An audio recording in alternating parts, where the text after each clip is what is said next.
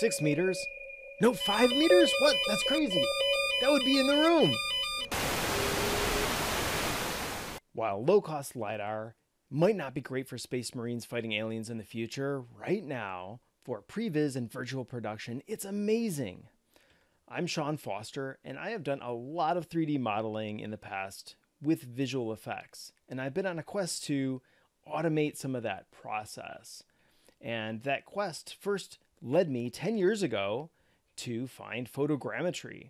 I went to the SIGGRAPH conference and I saw Weta Digital do a presentation on their computer vision based approach to digitizing props for the Lord of the Rings films. And I was amazed. By just simply taking multiple photographs, you're able to then give it to a computer algorithm, which does the Euclidean math for you, and it gives you 3D mesh objects. And that was amazing. I took it back to where I was teaching, and we've used Agisoft, Photoshape, Metashape, Autodesk Recap Pro, and recently Epic just bought Capturing Reality. We're going to use some of that. And it led me to doing a lot of environments and objects, and even giving more talks about that process and writing a small book with a co-author. Now, photogrammetry and LiDAR both have some problems, and I'm going to talk a little bit about that. Photogrammetry and LiDAR has problems with transparency and reflectivity, whereas photogrammetry also has issues with strong directional lights, if the surroundings are too simple, or you take a bunch of images and you get a ton of high-res photos, the upload speed and the processing speed can take a long time, whereas LiDAR has much fewer problems. There are some solutions, though, for dealing with the transparency and reflectivity issue. With transparency, sometimes you can just tape over areas like mirrors with non-reflective paper, or you can also use matte sprays or powders to take off some of the specularity on some objects that are semi-shiny. But for the rest of this talk, I'm going to talk about, basically what is LiDAR. I'll talk about range, accuracy, cost, some of the apps that I tried out, and also file types, because there's a lot of different file types. I'll tell you about the two most common file types that you can use that go right into Unreal. Okay, so first of all, what is LiDAR? It stands for Light Detection and Ranging. It is classified, it's part of the remote sensing field.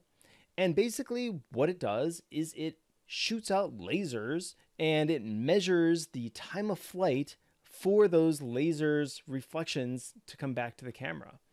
And what's it used for? It is being used in a ton of industries, and those industries are growing and even more uses are coming up. Especially for us, for pre-visualization and virtual production, rapidly 3D scanning an environment, and also if you're using AR-driven cameras, it can improve the accuracy of the AR camera.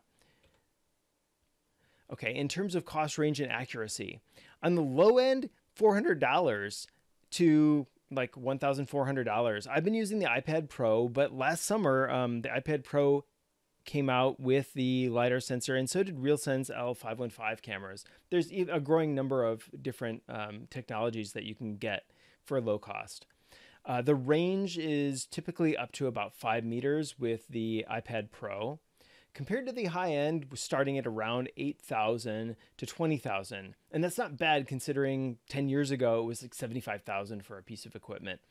And the accuracy and range of the high end is just much bigger, of course. 200 to 500 meters with submicron accuracy, like 0.3 with the one that I've listed here. So one thing that I wasn't able to get a specific answer on is what exactly is the accuracy of the iPad. So if somebody in the audience who's watching this says, if the information has come to light, please post it in the notes below. I'd love to share that.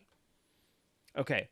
Also, I've been on the lookout for what apps best apply LiDAR to the scanning process. And I chose these 4 apps based on an article that I found in January of 2021. And I'm going to talk about the things that I liked about each app. So with PolyCam, I thought it had a really great simple interface, and it had a nice estimated time for computing to the cloud. The 3D scanner app it had a good low and high setting for the amount of fidelity that you were going to be grabbing the details. Whereas the Canvas and the Matterport apps, Matterport has been around for a long time, and both of them hook into paid-based ecosystems. So they might be useful for what you're doing. For example, Canvas, you can scan a room, and then for like an additional $30 to $50, you can have the company kick out CAD files for you that are cleaned up, which is pretty cool. Same thing with Matterport. It's being used all over the place for like new home sales, or even, used home sales.